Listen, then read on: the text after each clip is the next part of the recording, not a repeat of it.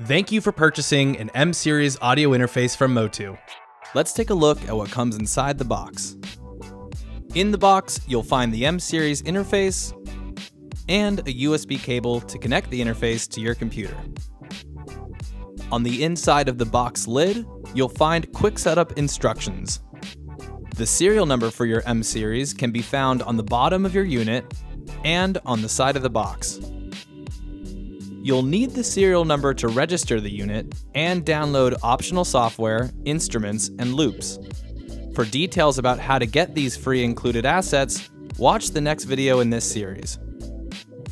Before you get started with your M-Series unit, you'll need to install the M-Series driver and control panel on your PC. The download link is right below this video. It is best to install the driver before connecting the M-Series unit to your PC. After the download completes, find the Motu M-Series installer.exe file in your downloads location. Double-click it to start the installation.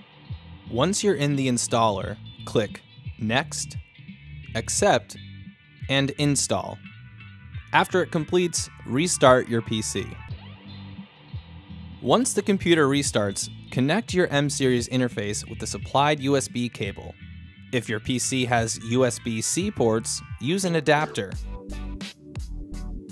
or a USB cable with C connectors on both ends. If you have an M6 and are connecting it to a USB Type-A host, also connect the included DC power adapter. Switch on your interface.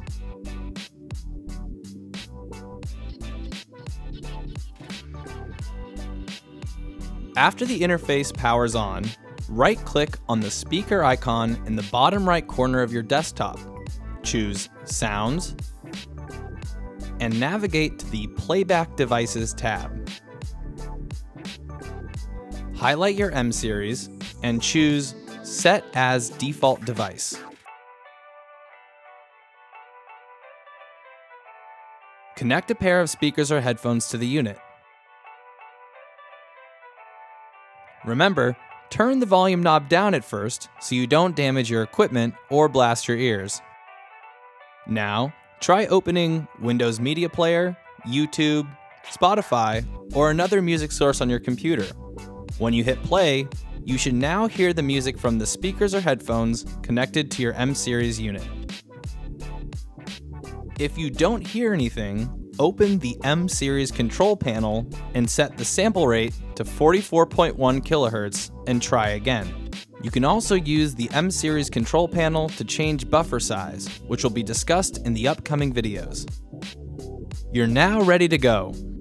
Please watch the next video in this series to get the most out of your Motu M-Series interface. Thanks for watching.